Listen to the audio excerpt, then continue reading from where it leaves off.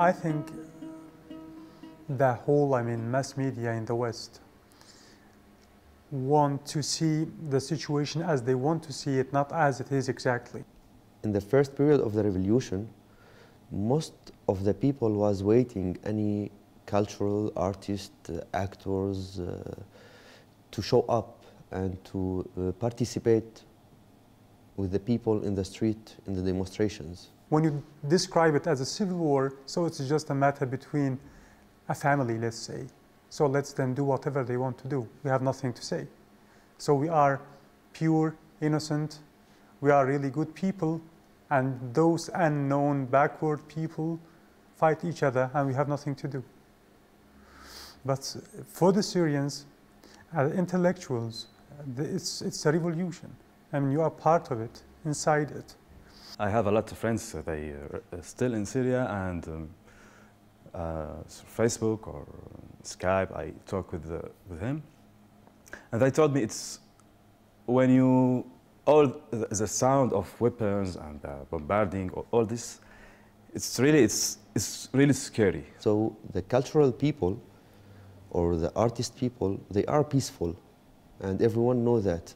And from the perspective of the Syrian regime, they would like to show the revoluters as they are terrorists. Even one of the themes of art is how to overcome the obstacles in writing or in painting or whatever kind of art. So this kind, it's different because, now to write when you are at risk. For a writer in the West, to be at risk is just to venture trying new styles, let's say. But for an artist in a country like Syria, creation is a kind of being risked, and life itself is threatened. So you are not just, venturing in art and style, you are even venturing in the meaning of life and death with your own body physically.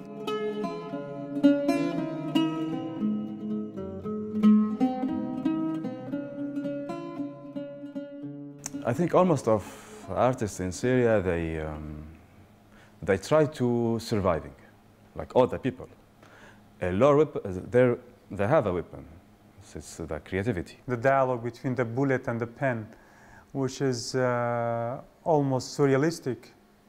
But I think what's writing, for instance, and which is my interest, writing has something to do with changing our way of seeing ourselves, our memory, and our past. I'm talking about my generation.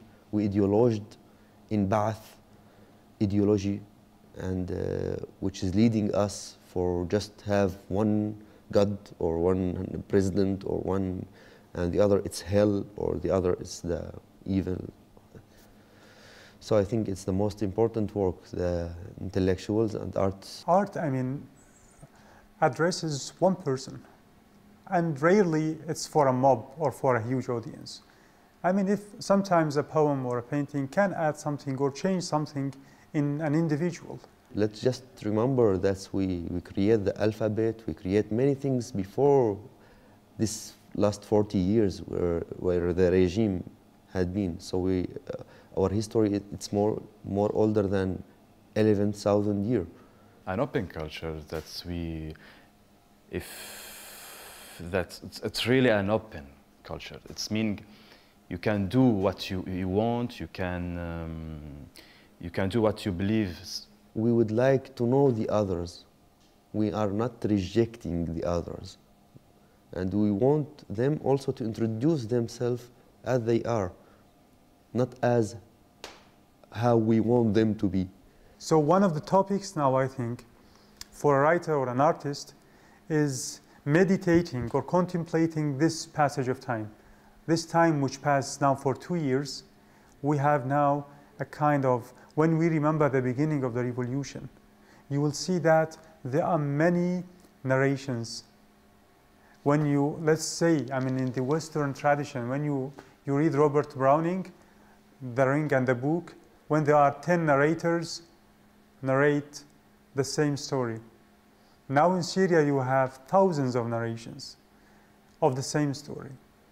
This you will, where you are, is it a rumor or a fact, a truth, or this is in itself a piece of art. We don't need politics people to lead us. We need creative ideas. We need creative people to gathering us.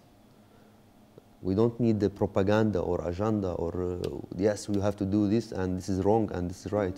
Actually, we are over this kind of statement.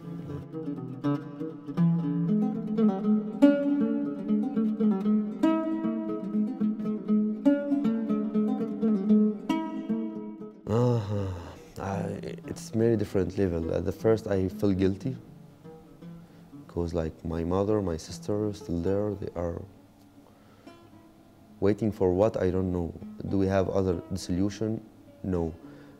What should I do? I don't know. But for the Syrian, some of us who survived, of course, there is this secret guilt feeling that you survived, and your family, your relatives, are living under unbearable circumstances. Many of my friends, they died.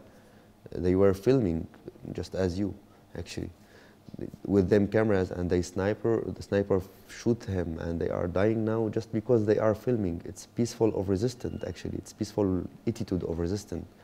Like we don't want to kill anyone. We are trying to show the reality or to document the reality. Look what is going on here.